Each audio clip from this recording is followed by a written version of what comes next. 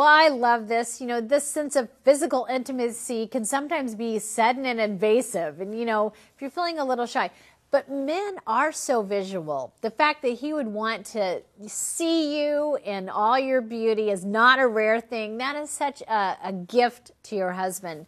But it is not something that most women are used to. And so if you need to do this gradually, you've got to have a sense of humor.